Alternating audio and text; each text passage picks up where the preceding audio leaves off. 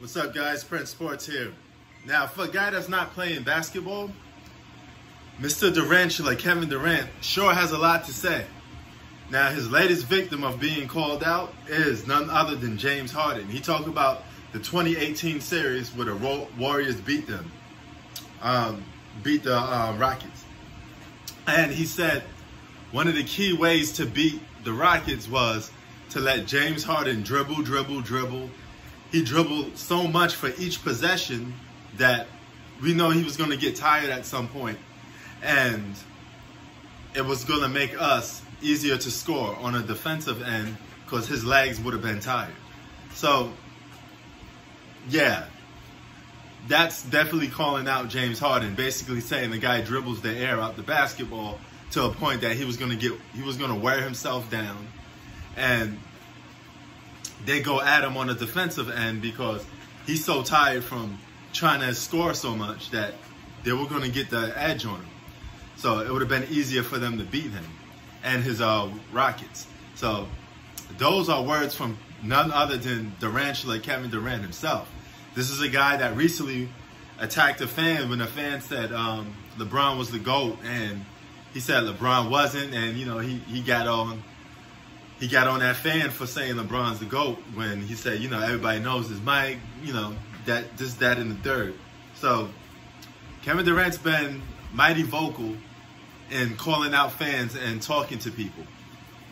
And I find it funny that a guy that has not played a lick of basketball in now almost you might as well have to say 2 seasons now, right? Well, a season, let's just say a season. The guy missed out a whole season, is sitting behind the sidelines just talking smack. I'm telling you this much, Kevin Durant, you better bring it come next season, because if you got this much heart, you got this much braveness to talk smack about everybody, you're going to have to bring it the very next year, okay? You and Kyrie going to have to bring the Brooklyn Nets to the finals. Anything less than that, it'll be unsatisfied, so to speak, all right? So, James Harden, a guy that a lot of people seem to throw jabs at and throw shots at. I mean, Kobe called him out before and said, hey, his style of play wasn't going to win championships. And Chris Paul didn't want to play with him because Chris Paul said he held on to the ball too long and it was just dribble, shoot. They didn't get time to set up a play and this and that. But this does add to the legend. If Chris Paul played in 2018, they would have beat the Warriors. We would never know, but that's always going to be one of those what-if things. What if, should have, could have, would have, right? That's what I'm trying to say. That's what that would have been, basically. And since that it never took place, it never happened, it is what it is. So you got to call things out for what it is. And Kevin Durant, he got a lot of heart out here. He talking a lot of smack. So I like to see what James Harden would say to this and respond. Because when Giannis Antetokounmpo was disrespecting James Harden, he was quick to call Giannis a scrub and garbage, and he don't have talent. It's easy just to dunk a basketball. So James Harden, you got to call out Kevin Durant for talking shit about you in his this ESPN interview, dog. It's getting to a point where everybody throwing jabs at James Harden and disrespecting him. He has his chance to prove himself when the playoffs come. Okay, you're going to have to prove yourself against OKC Thunder, which is no slouch. They're a great team in the Western Conference. And they're an underachieving team because you didn't thought the OKC Thunder was going to even make the playoffs. The minute they get Chris Paul, he turns them into a playoff contending team. That's great, man.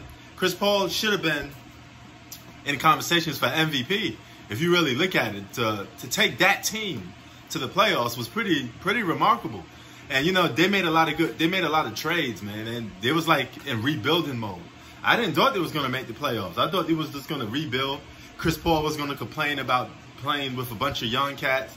He didn't want to rebuild. He wanted to leave. And look what happened.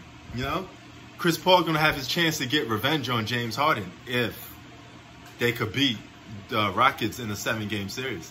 And the odds looking closer to that happening. Don't take the Thunder for lightly, okay? respect each and every opponent. Shai Gilgeous-Alexander is balling out. He's having one of the best seasons of his career, his young career so far.